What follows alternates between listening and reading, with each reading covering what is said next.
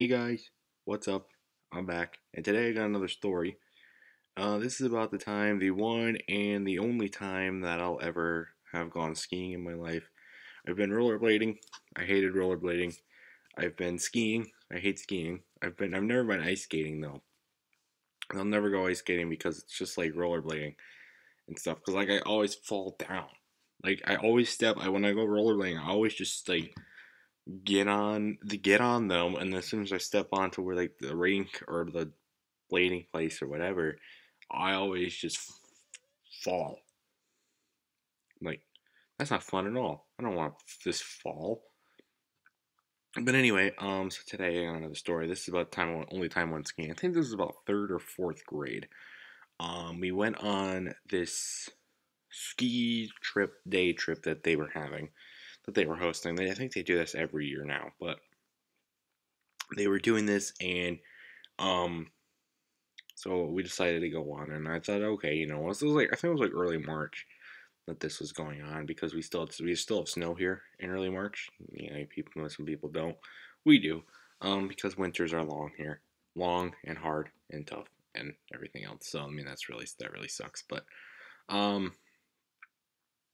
but anyway, we get there, right.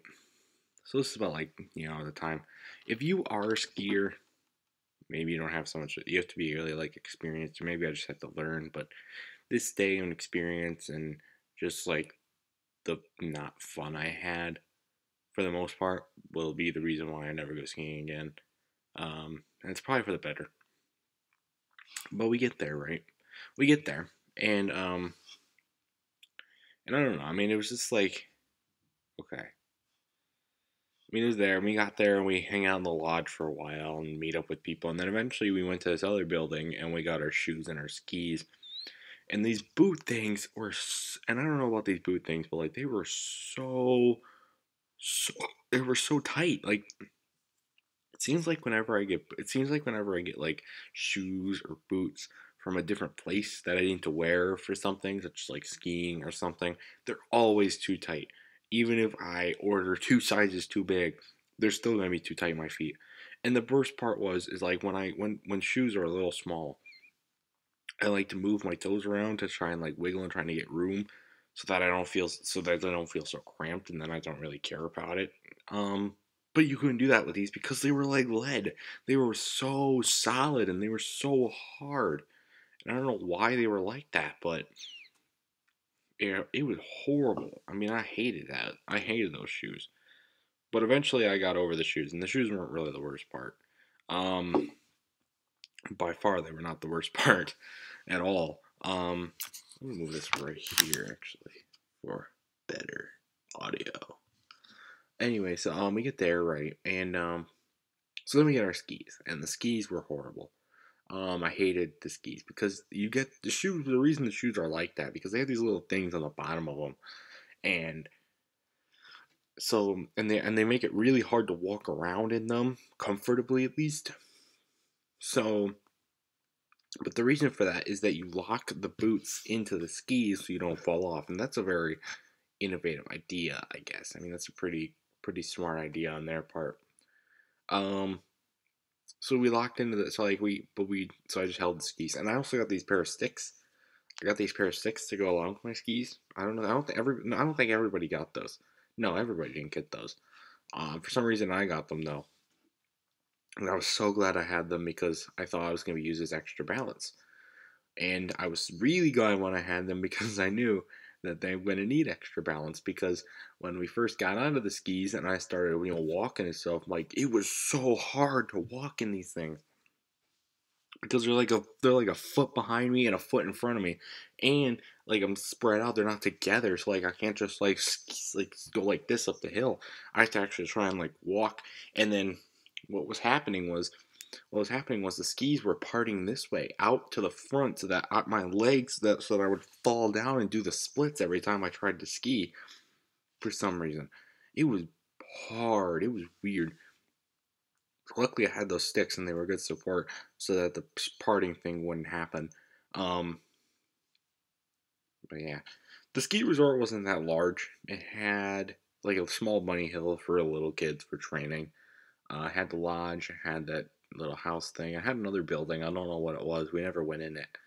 I think it was maybe like a hangout place or something. Then they had the big hill. Then they had the big hill, and they had like a medium sized hill as well. And they also had a big hill, with the ski lift and everything. I think it might have had more than one of those. But I only saw one of them.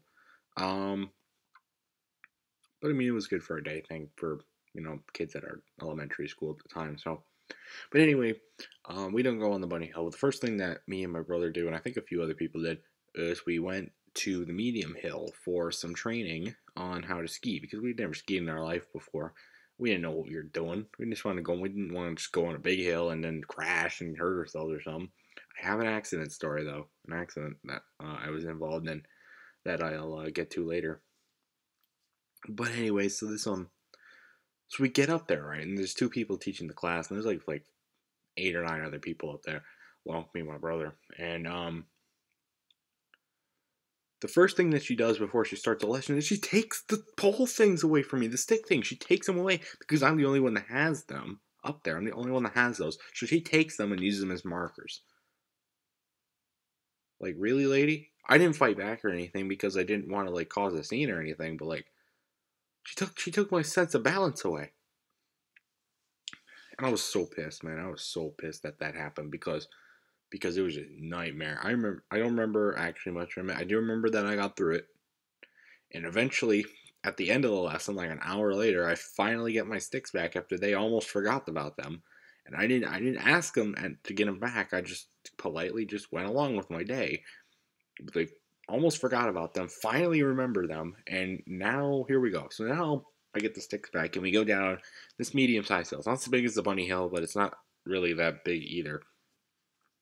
We go down this large hill, and I'm like, yeah, I can go and I can fly, I can turn this day around and I can fly down this hill and show off everybody my speed and my skill. I learned everything in this training. It's going to be great. But no, no, we weren't allowed to do that. We had to go literally 1 foot and then break. And how you break in skiing is you got to like bring that, you go down and then you like do that and they come together like that. We'll try to, cause resistance and stuff. So we had to do that. We had to do that all the way down the hill. All the way down the hill. We had to do that all the way down the hill. Like, are you kidding me? Are you kidding me? It was so stupid. Okay. So I finally decided like at the last like quarter of the hill that I'm just gonna barrel down anyways. I don't care.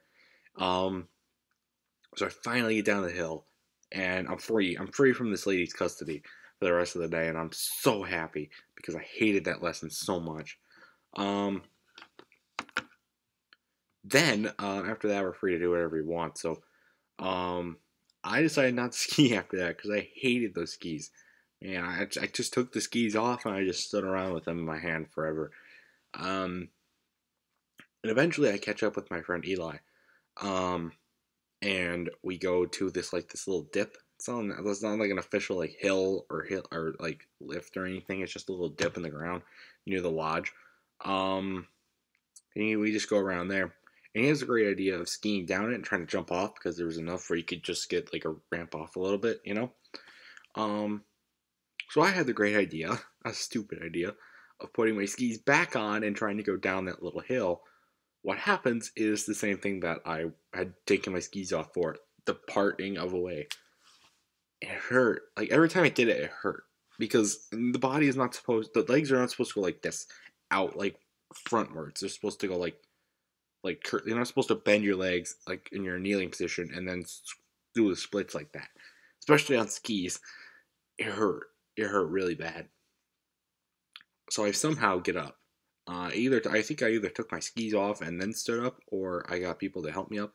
I think I wanted people to help me up because I didn't want to take my skis off like that because it was hard to do that.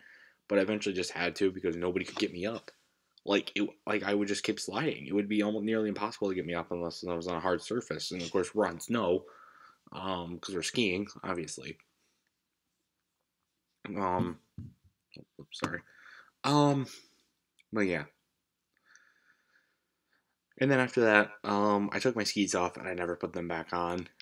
We just played around in the snow a little bit, made a little snow fort. Just hung out and talked. That was the most fun part of the day. It was actually that's sad though. That's sad when you go to a ski resort and your most favorite part is making a snow fort with your friend in a little divot near an electrical pole. That's sad, but it was fun. I mean, I had a good time. We talked and we had a fun time. And eventually we turned everything back in. I put my nice comfortable shoes back on, and I realized how much my feet were screwed up from that day because those boots screwed up my feet. It wasn't the last time I would screw up my feet that bad because of over exercising or something or wearing the wrong footing, but it was the first. And I don't know. I mean, that's really all you can say. And I eventually healed, and I've never been back skiing again, even though I've had a couple of chances to. Um. So yeah, that's it, guys. That is a story. I got a couple other stories I'm gonna tell. One of them is a near-death experience, and another one's a big accident that I was involved in. So look out for those. So yeah, guys, that's it. I'll see you guys later. Goodbye.